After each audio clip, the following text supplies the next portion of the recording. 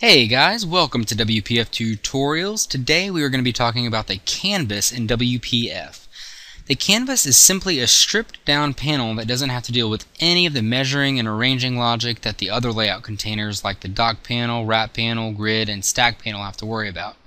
It allows the developer, which is us, to place all of the elements on the canvas using exact coordinates. So this actually makes for a lightweight, zippy panel. It's still not recommended to use this to create layouts that need flexibility, but more like if you wanted to create some sort of a drawing application or something simple like that.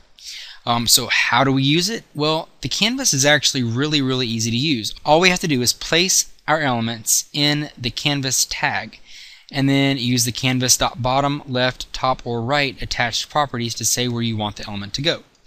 So in this instance, I'm going to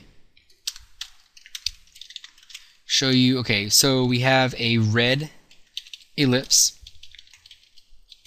The height and the width of the ellipse are each 100. Let's make things a little more interesting. If we have a blue circle, notice how canvas.top and canvas.left are pushing that circle 25 units from the top and 25 units from the left. So that's how you position elements using the canvas. So another cool thing about the canvas is that we can actually place it in a layout. So let's see here. How are we going to do this? We have our canvas. Here are 3 circles and a canvas. And let's go ahead and give it some boundaries by giving it a height of 100, let's say.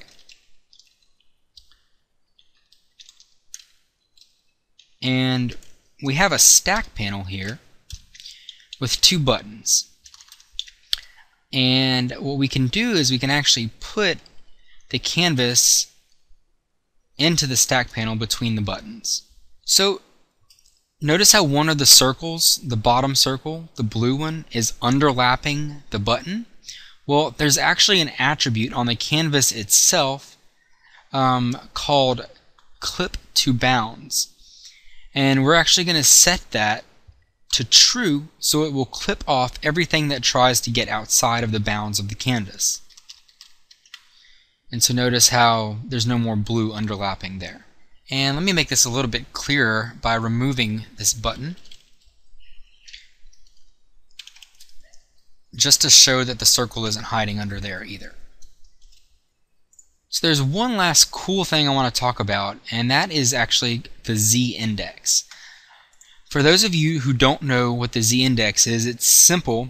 Basically, the higher the z-index is, the closer it's going to be to the topmost layer, or to us, if we think of it in 3-dimensional terms. So you can see here the circles in the canvas are actually overlapping each other. And you may be thinking to yourself, I don't remember him specifying a z-index. Well, that's because I didn't. The canvas did it for me when I placed the elements inside of it. If no z-index is specified, the elements automatically get a z-index in the order they are placed into the canvas. And that's called the z-order.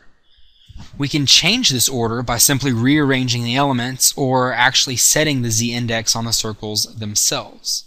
So let's play around with that a little bit. Right now, the blue circle has a z-index of 0. So if we remove that and make that the last element in the canvas, it's going to be given a z-index of 3 and therefore be moved to the top. And we can move, let's move the red circle into the middle, and you can see it's in the middle now. Now I actually have some code that I already wrote that handles the click event on each circle, so that when the circle is clicked, it will rise to the top layer and the others will drop down. So let's check that out. Let's just go ahead and bring this canvas out.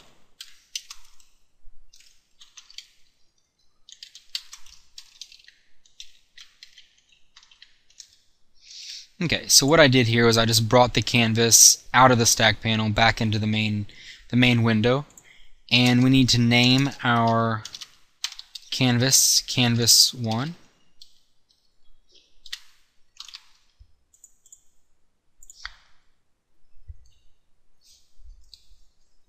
So what this code is doing is it's actually handling the mouse down event on each circle, and if it's not already at the top, it will move it to the top, and if it's not already at the bottom, it will move it down one level or one index. So I'm just going to hit play, and I just click the blue circle and it moved it to the top. Click the green one, the blue one, red, green, blue, green, red, green, red. Pretty cool, huh? So there's a lot of fun things you can do with the Z-index on the canvas. So that is it for today, guys. Today I hope you understand how to set up the canvas and what it's used for. There's a lot of creative things you can do with it. And if you have any questions, comments, or suggestions, or anything I can do to improve, please let me know and just leave comments below the video. Thank you and see you next time.